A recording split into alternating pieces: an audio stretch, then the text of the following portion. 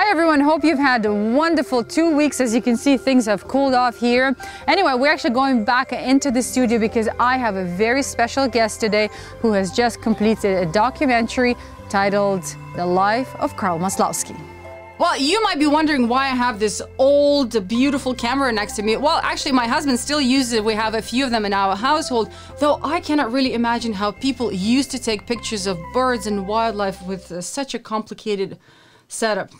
Well, anyway, we've been making bird feeders for 20 years, and most of the pictures and videos that you've probably seen of our feeders in action were taken by a wildlife photographer, Steve Maslowski from Ohio.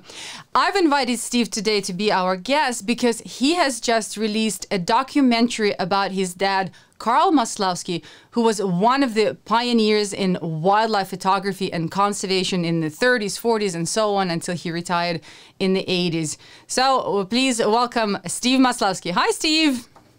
Hi, Tatiana. Thank you.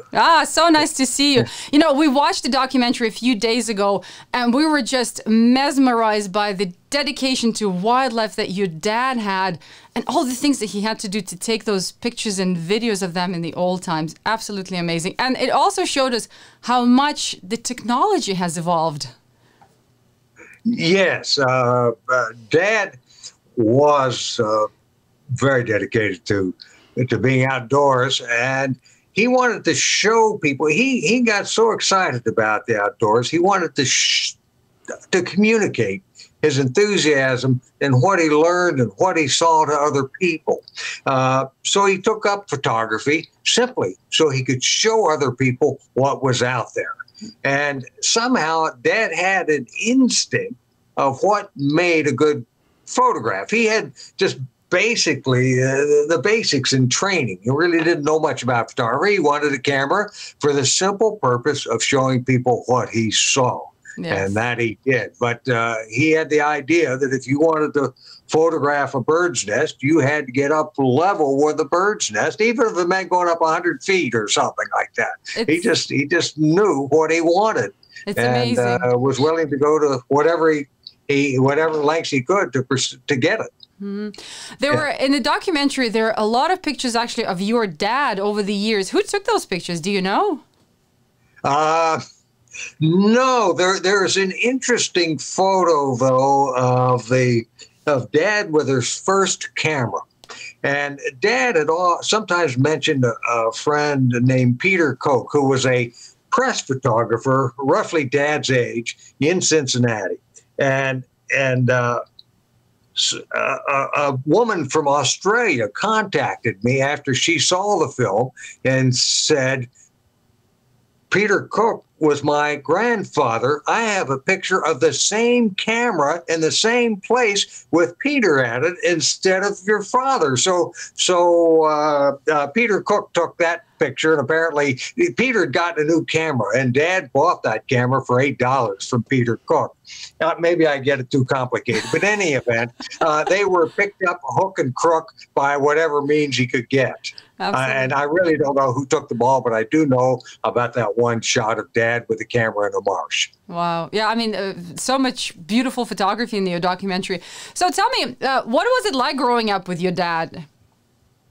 Well, you know, it was just Dad. I never thought about it at all, except Dad and I did share a love of outdoors. We spent a lot of time, well, hunting and fishing. My dad was an avid sportsman, and eventually I got into bird watching with him. But as a young guy, I was always out there chasing something.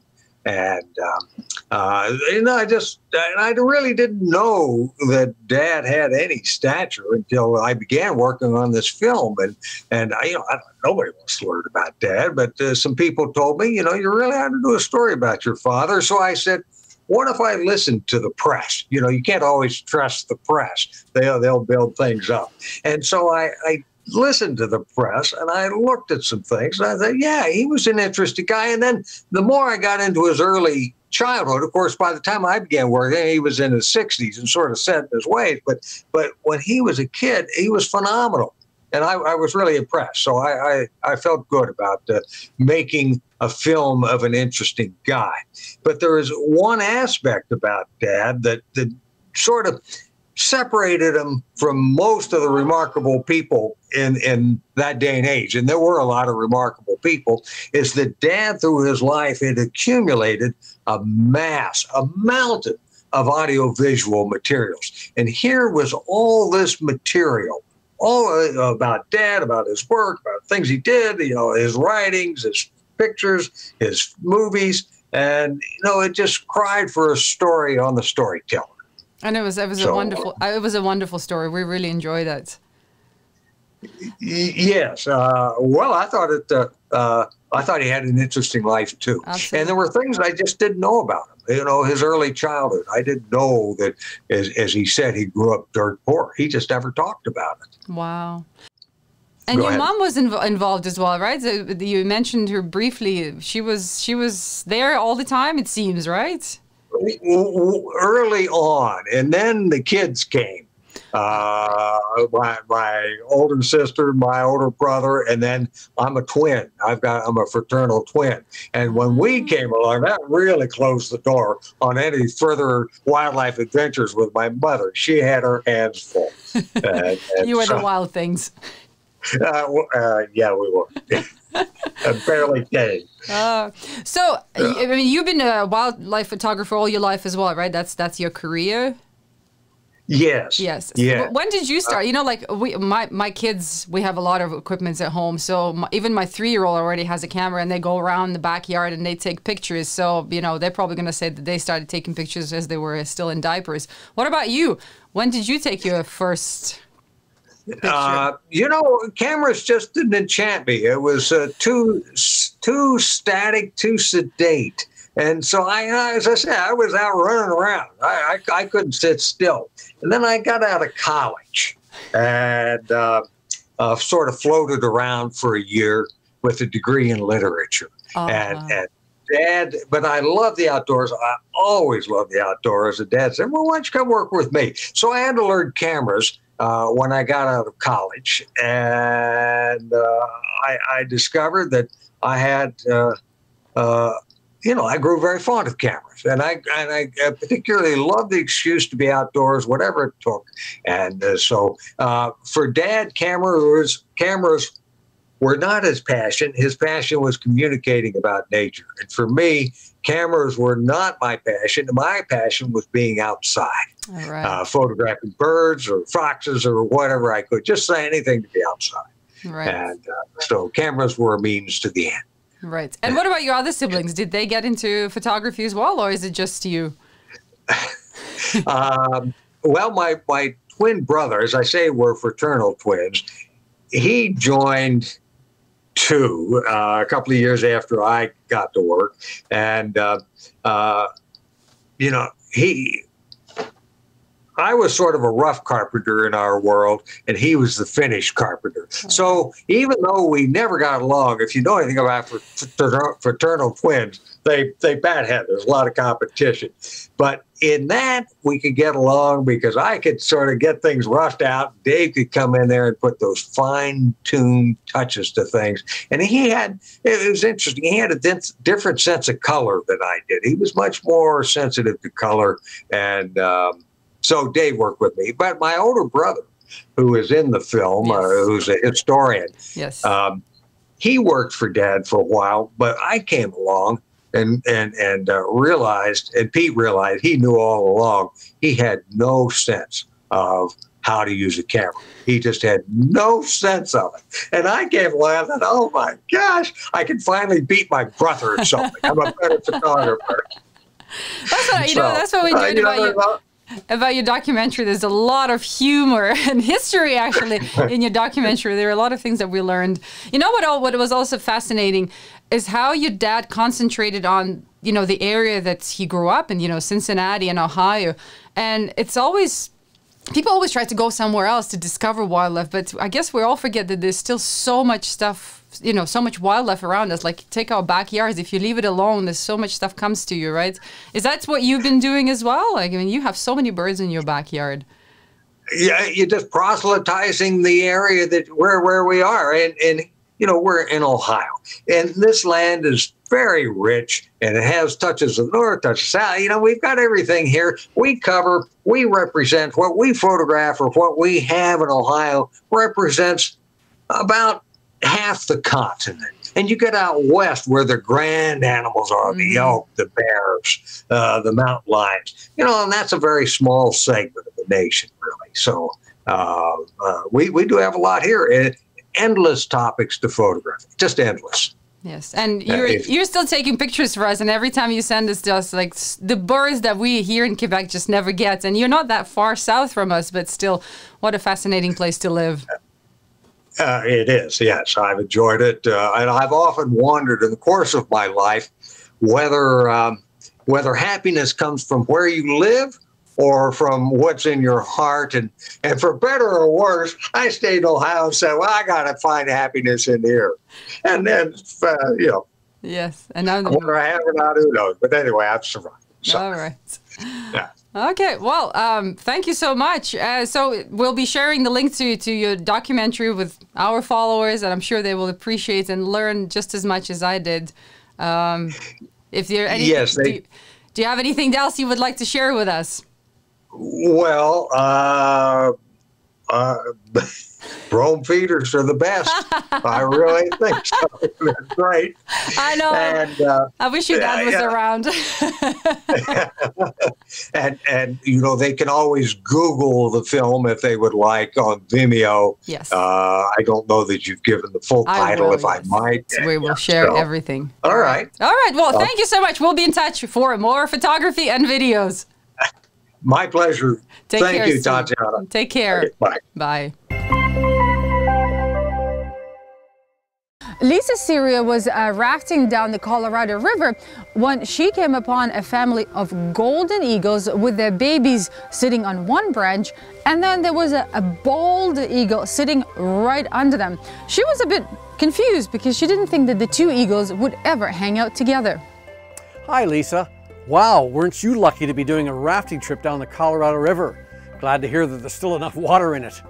Even better, you got to see a family of golden eagles with their youngsters perched on a branch in plain view. However, you found it a bit confusing to see a bald eagle perched on a branch below them in the same tree.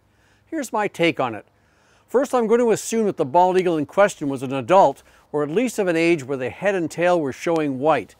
I say this mainly because many bird watchers might have a difficult time telling a first-year juvenile bald eagle from a juvenile or even an adult golden eagle. But yes, it probably is a bit unusual to see both of these species of eagle sitting in the same tree.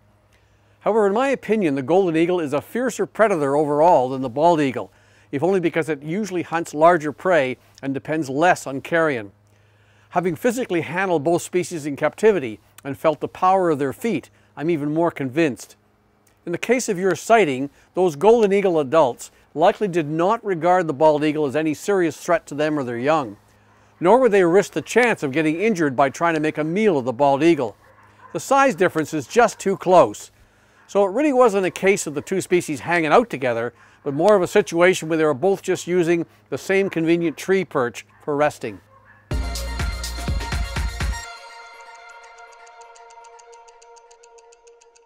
Remember, in the spring, before the gardening season started, at least here in Quebec, we talked about natural pest control that you can use in your gardens. Well, not only did we plant a lot of marigolds with our tomatoes and peppers and carrots and so on, we also used a variety of nasturtiums, and right now this is like my most favorite plant flower ever. Not only are they so beautiful and colorful, like you see, we planted one pot, just the flowers, as a decoration. Then we planted them with peppers, you know, to keep the aphids off in a bag like this. It hangs. And then we also have a pot with peppers and nasturtiums, and everything is doing so great. We also have nasturtiums in the ground with carrots and peppers and other herbs, and they all seem to be happy coexisting. Another thing that I love about these flowers is they attract bees and hummingbirds, and they are also completely edible. So you can eat the leaf, you can eat the flower. Flowers actually look so pretty in salads. And then when you look for these pods right here, before they dry out completely, you can also eat them. They're a little bit spicy, but I really like that. Try it out.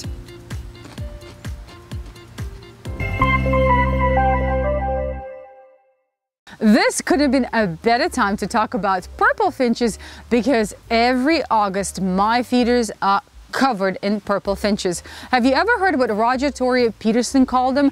A sparrow dipped in raspberry juice? You know, when I heard that expression, it really helped me distinguish purple finches from house finches, because now I find that house finches have a lot more orange in their plumage comparing to purple finches. The next problem is distinguishing immature female purple finches from house finches. What I do is I look for a whitish eyebrow on their face. If it's there, then it's a purple finch, and if it's not, then it's a house finch. Cornell actually has these wonderful images of the two birds, and when you look at it, you can really see the difference. Just like other finches, purple finches come and go. It all depends on conifer cone crops. Here in Quebec, some populations stay all year round. Other populations migrate south for the winter and then come back to Canada to bring in the spring. But their migration is really stretched out. Fall migration can start in August and go all the way to December. And then spring migration can start as early as February.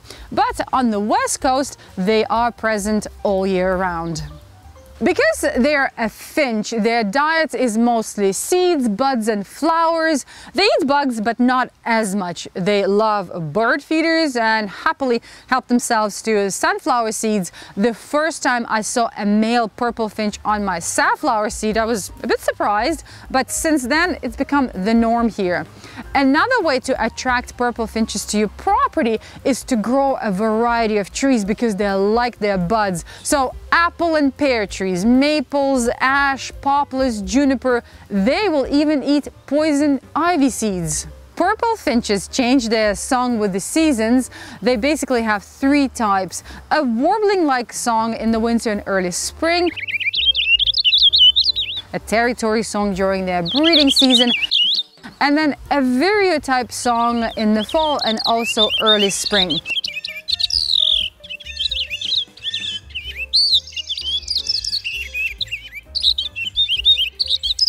Even though purple finches are quite widespread, they haven't really been studied as much as other birds.